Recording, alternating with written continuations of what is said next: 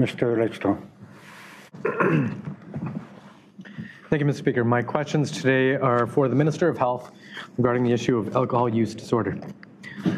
Mr. Speaker, recently the Yukon government expanded their chronic disease and disability benefits to cover medications used to treat alcohol use disorder.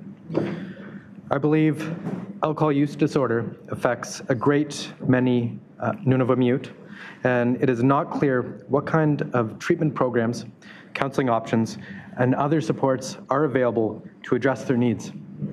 I'd like to ask, can the Minister provide an overview of the kinds of treatment and services that are available in Nunavut, specifically for individuals with alcohol use disorder? Thank you, Mr. Speaker.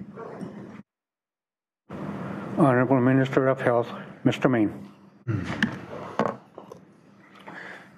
Thank you, Mr. Speaker, and I thank the member for the question and for raising this issue here in the House.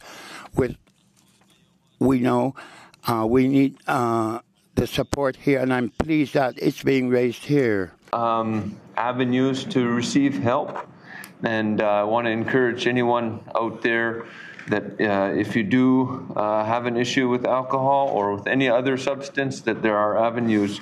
So there's a number of different options, Mr. Speaker. We have in-person counseling and support. We are currently training our paraprofessionals within mental health to give them better capacity around substance use. There's remote therapy that's available, specifically our Healing by Talking program through the department. We do have on-the-land programming in all three regions that's been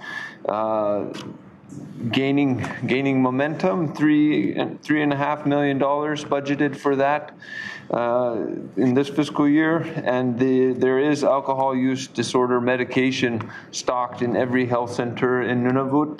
Naltrexone is the name of the drug.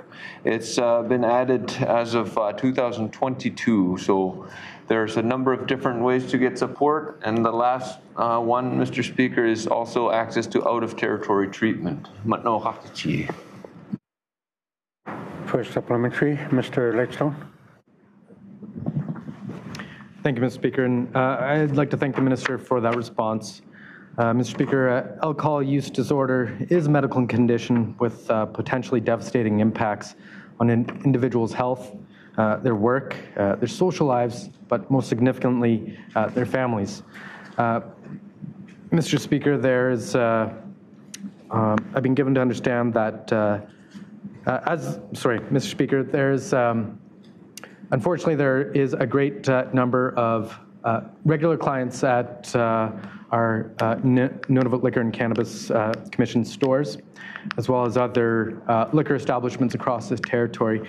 And, I appreciate the Minister's response and what is available in territory as well as out of territory. I'd like to ask if the Minister would be able to further elaborate and would the Minister provide an overview of yearly average of how many Nunavummiut are diagnosed with alcohol use disorder and receive referrals for treatment, and how many are sent out of territory for treatment? Thank you, Mr. Speaker.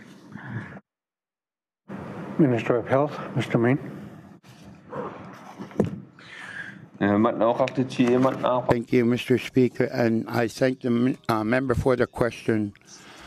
Member is requesting specifically on the diagnoses. I don't have those available currently, but I am willing to look into it and return to the member, not taking the question as notice, Mr. Speaker, just committing to return to the member with more numbers as I can receive them. In terms of out-of-territory treatment, we don't have it broken down by in terms of the root cause, whether it's specifically alcohol use disorder, but we did have in 2022-23, we had 153 clients receive treatment out of territory, and that could be for trauma or it could be for alcohol use. We have a number of different facilities, Mr. Speaker, that provide this valuable service until we can develop it in territory. And final note, we had a Inuit-specific addiction treatment request for proposals that recently closed, and we have a new facility added to the list of service providers out of territory. That is the Mamisakvik Healing Center, and very happy to have that facility coming on board soon to provide assistance. Second and final supplementary, Mr. Lightstone. Thank you, Mr. Speaker. Again, I'd like to thank the Minister for that response and not taking the question as notice. Mr. Speaker, most addiction and trauma-focused approaches revolve around abstention. Mr. Speaker, there has been growing support for managed alcohol programs internationally as well as here in Canada. And those managed alcohol programs have had a high rate of success among the Inuit clients out of territory. I'd like to ask, can the Minister confirm if our Department of Health funds the Inuit clients in these managed alcohol programs, and if a similar program was created in Nunavut, would the department support it through a fee-for-service agreement? Thank you, Mr. Speaker. Minister of Health, Mr. Main. Thank you, Mr. Speaker. Our department's involvement in terms of out-of-territory managed alcohol programs, it's something I can look into further. In terms of in-territory, and if such a program was to be put forward, it's certainly one that we would consider. We have strong working relationships with nonprofits across Nunavut, whether it's Ilisaksivik in Clyde River, whether it's Pulakvik in Rankin. So we do recognize the important role that nonprofits and different healing-related groups can play in terms of the continuum of care in Nunavut. So if such a group was to bring forward a managed alcohol program, it's one that we would be willing to consider.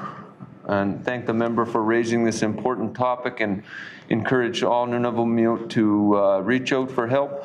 If you need it, it is available.